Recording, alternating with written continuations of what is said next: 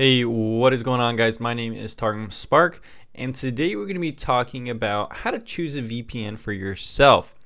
Now, in this video, I'm going to kind of tell you how I choose my VPNs and stuff like that, but I'm kind of going to educate you on how you should go about the process, how you should go about choosing a VPN. How can you decide which VPN is best to use? Now, the tricky thing out there is that a lot of people kind of rely on VPN review sites and even YouTube channels like mine to base their decisions on which VPN to use. Now, for the most part, this isn't the worst way to do so, but you can always have to treat reviews with a grain of salt. Most VPN review websites out there are showing, the same top 5 rated VPNs, and there's a reason for that. These VPN companies out there most likely do own these VPN review sites or have really good sponsored deals that aren't really disclosed. It just works that way mostly with a lot of industries, and you'll see the same thing with game reviews or other product reviews, especially in the mattress industry. There's a lot of controversy about how various companies own review websites without proper disclosure. But anyways, guys, today the first thing you're going to want to do when choosing a VPN is you're going to want to find an affordable VPN. Now, this kind of depends on you as a user and what kind of budget you have. Are you someone who's on a strict budget? Are you someone who has a bit of money laying around that you could purchase maybe the most expensive option? Are you someone who's shooting for more of the middle price line? These are things you got to consider. Here's some options here. So private internet access is going to be the bottom of the barrel. It's pretty much going to be the cheapest VPN out there that I would recommend using. It's only $6.95 for starting out for a month. Now that is cheap. You're not going to find that many much cheaper VPNs out there, hands down. It's really only $39 for a year as well, which is super cheap. AirVPN is also a decent VPN out there that's pretty cheap as well. Perhaps that has a better reputation, but maybe the application isn't as strong, and it's going to be around $8 a month. Now, of course, you can use discount codes and stuff like that with other VPN providers to get the price even lower, perhaps. Now, private internet access is so cheap at $6.95 that they don't really have any discount codes running. That makes sense, right? Now we have another VPN right here. TorGuard VPN is going to be $9.99 a month, not quite as cheap as private internet access starting out, which was running around $6.95. However, TorGuard VPN is much different than private internet access in that it always has these discount codes running. My code BEST10VPN that TorGuard let me create through their affiliate panel actually never really ends. It's a 50% off coupon, which is insane. That means that TorGuard VPN is only going to be $5 a month, which is cheaper than even private internet access. And again, the reason that this is because TorGuard is super generous with these discount codes, and you could slash these prices like crazy. If you're one of those people who has just a ton of money, you don't care about anything about pricing at all, then maybe ExpressVPN or one of these more expensive VPNs could be an okay option. Now with ExpressVPN, this is going to be the top tier kind of pricing option that you're going to go for if you just have a lot of money laying around. Now the only thing here is that just because it's more expensive doesn't mean it's necessarily that much better. Now ExpressVPN might be a little bit simpler to set up than something like private internet access or TorGuard, but when I say simple, maybe 5 seconds saved. With these other VPN providers, you pretty much get your login credentials emailed to you. You download the app, you log in, and you're good to go. With ExpressVPN, they just kind of give you a code that you copy and paste, and then you're good to go. So it's a little bit easier to set up.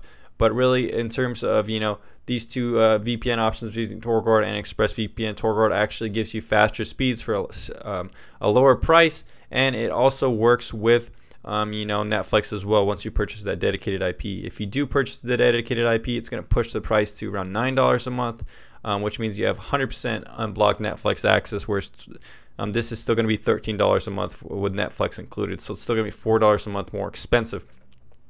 But anyways, guys, this is kind of like the range between some VPNs out there. You have that cheap price, $9.99, and $13.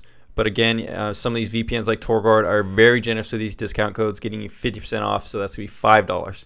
So you need to really consider pricing when you're picking a VPN. That's one way to start off. Another thing you need to consider when choosing a VPN is going to be the speeds. Now this sometimes makes or breaks a VPN provider. Like I just mentioned, ExpressVPN is $13, and you think it'd be the fastest, best VPN out there, but it actually has a little bit slow speeds in my tests. A lot of people don't really count speeds as kind of like an important category, because they say speeds really vary by your location, and that is true. However, speeds for each VPN do have a set amount of efficiency, and some VPNs just are faster than others, and some VPN providers clearly put more work into picking servers and optimizing their connections and stuff like that to give you a better speedy experience. Not only that, but some VPN providers are especially good for torrenting. So that's something you got to consider. A lot of VPNs out there that are recommended for things like anonymity. Molvad VPN is one of the top tier VPNs in terms of anonymity. You don't even really have to give them any credentials or anything like that upon sign up. And they are a pretty decent VPN. However, their app kind of sucks and they are a bit slow. A couple other VPNs out there are also a bit slow in my tests. Most VPNs actually aren't that quick. But yeah, if I were you, I wouldn't really use VPNs. Maybe like TunnelBear, not the fastest speeds. ExpressVPN, not the fastest speeds. ViperVPN, NordVPN, Hotspot, Shield, CyberGhost, Hide My Ass, Buffered VPN. None of these VPNs really have good speeds in my tests, so just keep a lookout, for those VPNs and maybe do a skip-a-roni. So another thing you guys are going to have to consider is logging policies. That's the third thing you need to consider when picking a VPN. Does your VPN log your information? Are they going to be able to give your information away?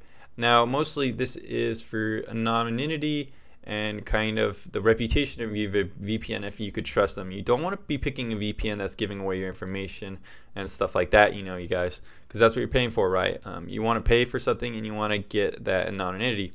So with a VPN, you got to go ahead and check out their privacy policy. This can be a bit annoying, sifting through all this text and stuff like that. But I picked TunnelBear here as a good example of a VPN that actually has a not that good of a privacy policy. So TunnelBear, they collect a good amount of logs, and this is something you just need to kind of watch out for. Now, I'm not saying that TunnelBear is going to get you in trouble or something for something you're doing on the internet, but chances are you don't really want to risk it. With TunnelBear, they collect a lot of logs here. They collect the operating system version you're using, the application version, how active you are, how much bandwidth you're using, various other operational events, and stuff like that to for marketing purposes, to market their VPN. So this is a VPN that has pretty intense logging policy, so it's just something to look out for. And when you're checking out your VPN, make sure to check out the logging policy, for zero logs policy. So the VPN like TorGuard, this is something you want to see more. Pretty decent length of a privacy policy here, but the things they do collect, they are pretty specific about and in what they do collect. So TorGuard, as you can see here, collects information. However, all this information they do list is just information on their website. They don't use any collected information about, see right here, it does not collect any data from virtual private network or proxy services. This is what you want to see. This is a good logging policy, and that it doesn't use any information or log any data from their VPN or proxy services. So this is the kind of privacy policy you are going to want to look for, and should be an indicator of you picked the right VPN. So guys, when you're picking a VPN, you need to consider your needs. What exactly are you getting a VPN for? Are you picking a VPN to protect your torrent IP? Are you picking a VPN to remain anonymous on the internet? Are you picking a VPN to kind of unblock game restrictions? Are you picking a VPN to use on the go? Are you picking a VPN to unblock Netflix geo restrictions? These are all things you need to consider, because not every VPN is going to be good at each one of these things. And now some VPNs are. My favorite VPN that's pretty much good at everything I've already mentioned in this video already is TorGuard. But a lot of VPNs don't really hit every mark. I'm going to give some examples. So if you're wanting to use a VPN on the go at, at Starbucks or airlines or stuff like that, you're going to need a good mobile app. Now, most VPN providers do have a good mobile app, but AirVPN is a company that doesn't really have a good mobile application. If you want to unblock Netflix, if you are in the UK, for example, and you want access to the US Netflix content library, you're probably not going to want to use private internet access, because they don't really work on Netflix. Now, you also need to consider if your VPN is going to be allowing torrenting, or if they want you to torrent. TunnelBear is a VPN that doesn't allow torrenting. So you really need to consider exactly why you're using a VPN, and see if the VPN really does work for your specific need. I recommend Torgoid because they have a mobile app. They work with torrenting. They work with Netflix if you purchase that dedicated IP. And they pretty much work with everything.